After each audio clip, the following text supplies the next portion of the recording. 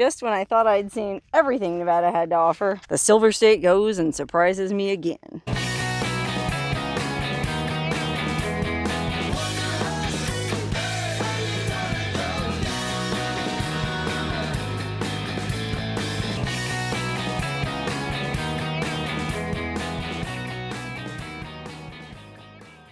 Hello, Wonderhussy here, barreling down a dusty dirt road in my favorite place, the middle of nowhere, Nevada. And for a place that's as seemingly desolate as the middle of nowhere, Nevada, well, there sure are a lot of interesting things around these parts. And well, I'm kind of on a little tour today. Some fans of the channel, some viewers of mine, invited me out here to show me a few interesting sights they have discovered while driving around out here. And well, I figured why not drive out and meet them and see for myself. It's a variety, a smorgasbord. Okay, we're gonna see a little bit of this, a little bit of that. We're stopping at, four places today. So strap on your seatbelts, grab a cup of coffee, and come along with me as we explore the most desolate valley in Nevada.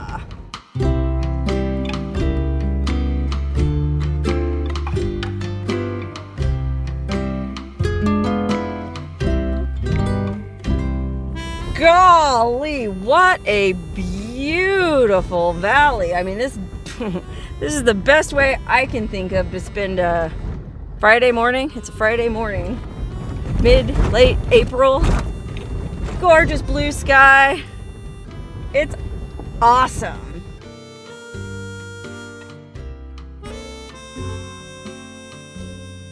Oh my God, look at these little tiny fuzzy baby cows. Oh my, like that one there is so little. I don't even think it's been tagged yet, neither one of those.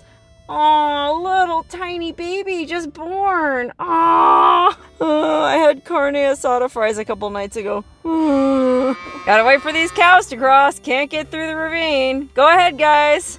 Oh my God, that one there is tiny. Holy cow. Holy cow. Little tiny baby. Oh my goodness. That thing has to be freshly dropped. Go ahead, ladies. No problem. Oh, here comes another tiny baby. That's the nice thing about driving around this time of year. April is like all the little baby animals.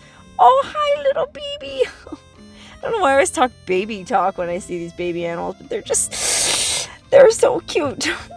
It speaks to my barren womb.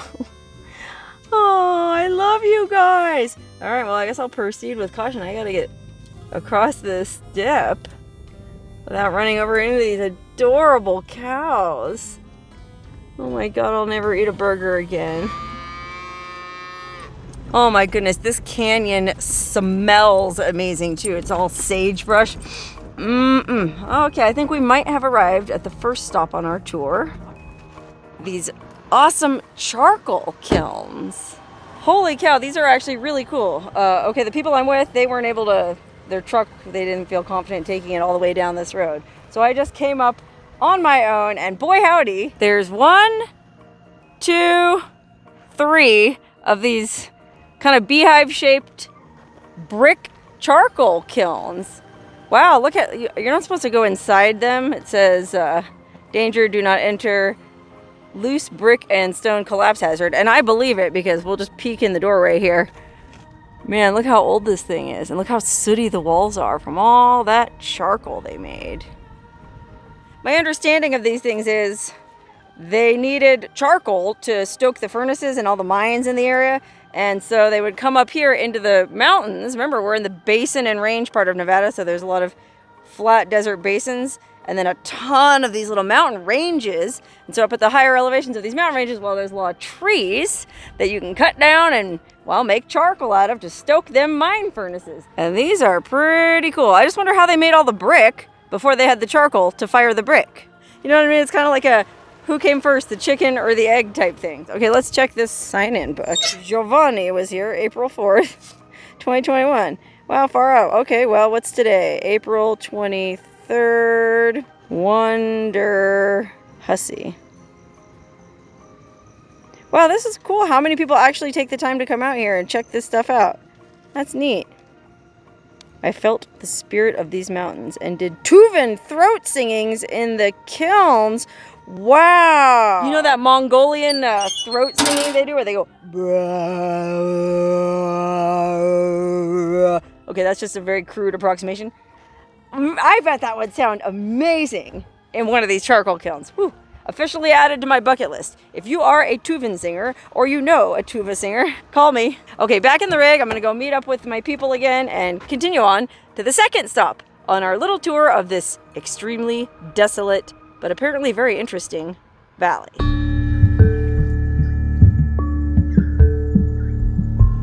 Okay, next stop on the tour.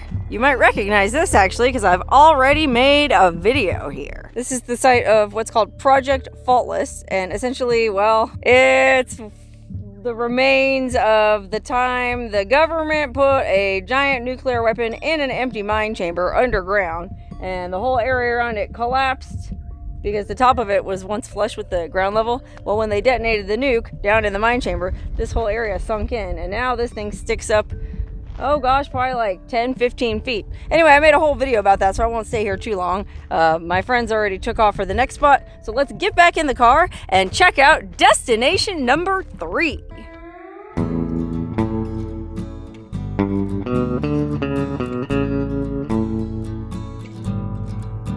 Okay, wow, this is amazing. This is stop number 3 on our tour, and it's an old stagecoach stop.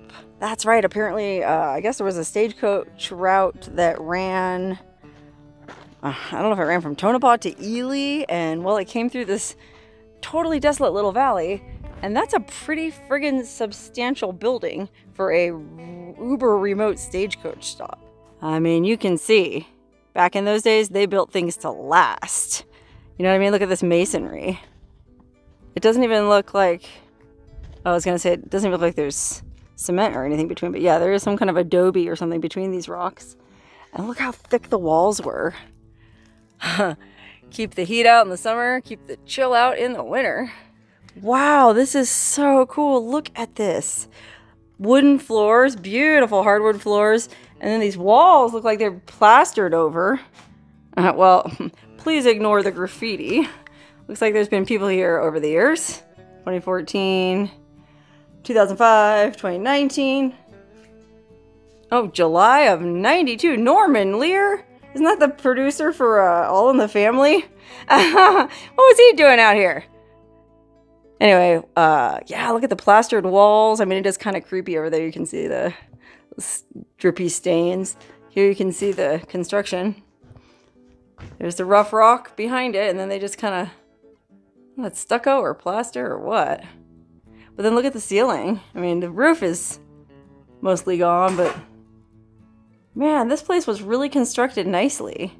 Looks like there was some kind of chimney there. I don't really know how it worked with a stagecoach, but I guess this is the main front room you would come to. Like, was it like a waiting room, like with a railroad station? You just sat here and waited for the next coach? Or because it's such desolate country, maybe people stayed overnight here waiting for the next coach? I don't know. I mean, it's a pretty big building. There's this whole room here. Then there's this second room here. This room has a door that leads out back. Not much out back. But you can see there's another room there. So it was a 3-room building. That first room that we walked into is through that door. Then it went back into this back room. And then there was that little side room. What a trip. Oh, and then you can even kind of see there's the chimney. I see. Going up through what used to be the attic. Look at this. It's amazing that stuff like this is still sitting out here. And it hasn't been destroyed or really defaced other than that graffiti. I don't know what year this stagecoach stop dates from. And my friends didn't know either, but definitely sometime in the 1800s. They don't make them like this anymore. I mean, it's actually incredible to me that this place was probably built 150 years ago. And it's still essentially livable. I mean, you'd have to put on a new roof, but the walls, the floor, I mean, just clean out all this debris. You could probably live, for the summer anyways, you could probably live pretty comfortably in here. Oh, look at the view through this window. The West. Wow, this little tour is turning out to be super cool and super representative of Nevada history because Well, the first stop we had was to do with the mining industry, those charcoal kilns. The second stop had to do with the atomic energy industry, which is a huge part of Nevada history. And then this here was, well, the stagecoach. And then the fourth stop, well, I'll let you guess. We've been to mining, atomic, stagecoach. What else would you need to visit to make a tour of a desolate Nevada Valley complete? Okay, I gotta grab some of this sagebrush. Smells so good. Even if I don't have a sage tanny, I'll just keep it in my car. Oh my god, I don't care who you are, that's one of the best smells in the world. Now that I think about it, well, when I started this trip, I accidentally forgot to bring my clothes bag with me, if you've been following me on this trip. Well, I had all my clothes packed, and I friggin' forgot the bag in my dressing room, so I'm stuck wearing the same outfit. Well, I do have one extra pair of undies at least, but I'm stuck wearing the same t-shirt every day. So the sage might come in handy for, you know, freshening things up, so to speak.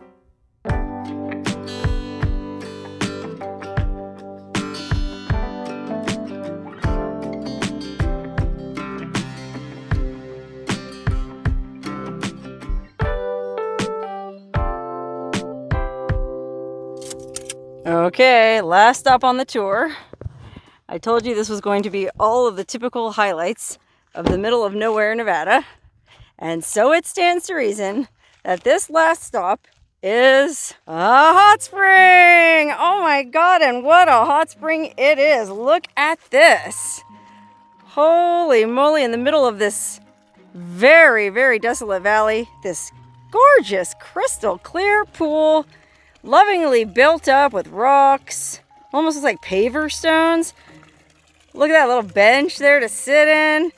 Wow-wee, what an unexpected delight in this crazy, barren landscape. I mean, look at this. This almost looks like those hot spring ponds you see by Yellowstone, you know, the Grand Prismatic Pool. Look at the colors on that and the texture. Holy Battleborn. This is one of the coolest things I've ever seen in all of the state of Nevada. Unbelievable. And well, you can bet your sweet bippy I'm gonna get in that hot spring and go for a soak.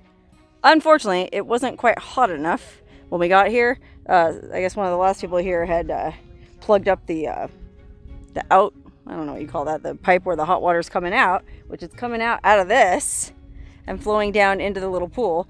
So we unblocked that, and the pool is filling with hot water. The friends that I came with, they're going for a soak now. And then when they leave, this is the last stop on our tour, so they're going to leave me to my own devices, which means I can get naked and go for a little skinny dip the way I like to. But they don't want to be on camera, or I should say two of the three of them don't want to be on camera. So I'm going to let them have their time soaking, and while they do that, I'm just going to kind of poke around the grounds and see what else is out here. Okay, let's start out by doing a 360 pan. Kind of a marshy, silty, boggy sagebrush plain with really interesting, I don't know if I'd call this mineral formations or just sort of crusty mineral bog. The wind dancing on the top of the water there. Might even be able to see there's steam coming off it over there. The source must be super hot here. And then it comes down, gets real red there. And this part here is super interesting. Right before it feeds into the little pond over there. Look at these weird formations, man. They're like, I guess these are some kind of mushroom. Oh man, I really want to touch one of them, but I'm afraid the water might be super hot. Let me see. Let's test it.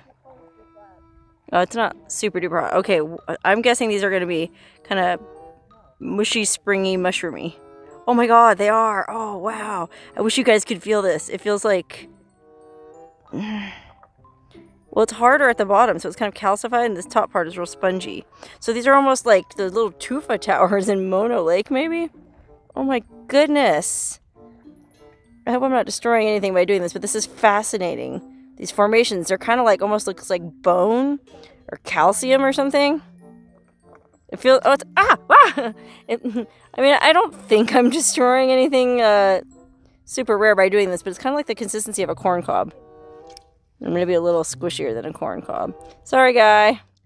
Okay, I guess there's probably environmentalists watching this that are flipping out that I just did that. So I'll stop now, but oh my god, I can't help it. I'm a very tactile person, and these textures, and oh my gosh, just amazing. And then look at these orange ones over here. These look like they're going to be a little slimier. Oh, they are. It's like some kind of weird algae on top of it. Wow, wait. This is amazing. And there's just tons of them as far as the eye can see. Look. And you can see it runs down here. And that's the intake that goes into the hot spring pool. That pipe runs right under the berm here and it comes out in the pool. And then there's this path that leads from the pool back to where we parked. And it's pretty hard packed mud. I can see where it would get pretty boggy if it had rained or snowed recently, like a little bridge. And there's a campfire ring here. This would be an unbelievable place to camp. I mean, can you imagine what the stars would be like out here? Oh, look, see, that's my one friend there, Paula, sitting in the pool. She's the only one who said she wants to be on camera, so I'll show her. But wow, what a view. Holy cow. Oh, here's a sign. What does this say? Oh, look, litter. Pick that up. Someone was eating pickles. Why not? Pickles in the hot spring. Oh, look, yeah, the government was here and they put up a sign. Danger, hot water. Water from natural hot springs may be scalding. This area is not maintained as a public recreation or use area by the Bureau of Land Management. Interesting. Oh, holy cow. Look at this freaking source pool.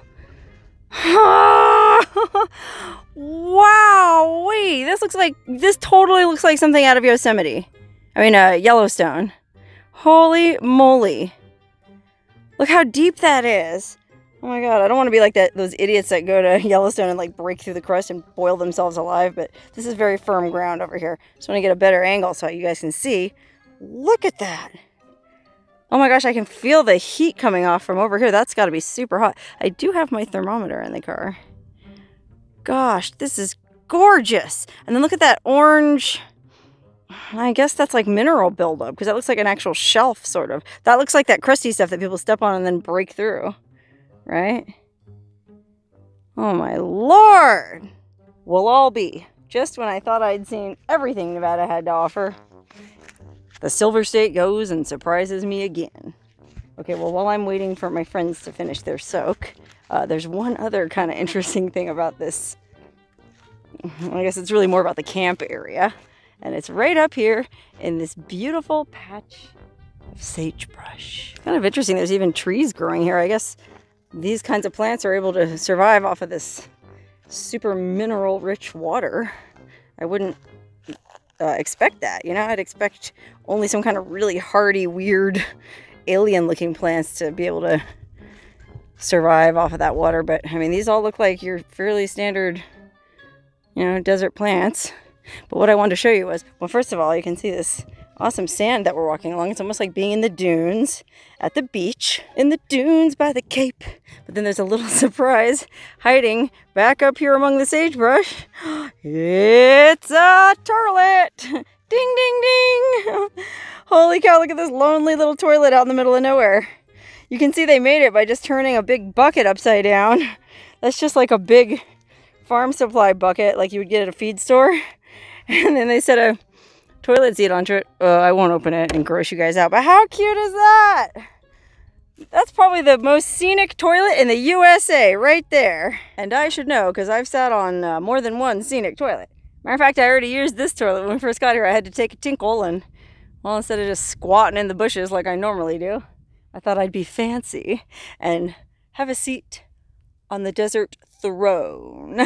Okay, well, I guess I might as well just go ahead and slip into my bathrobe and get ready for when I do get the chance for a soak. Luckily for me, I have that right here in the back of my rig. Zipped up in my trusty pillowcase.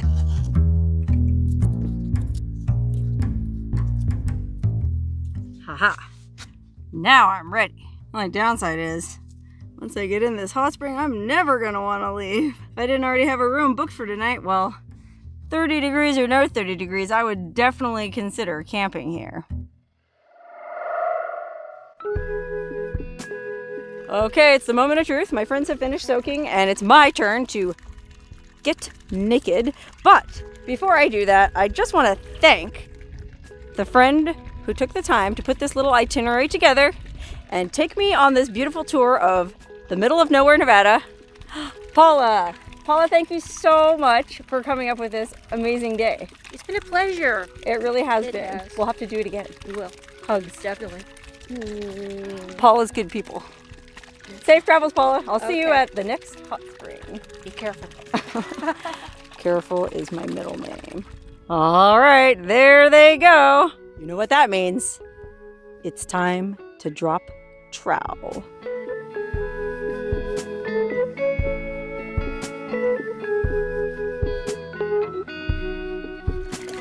Oh yeah.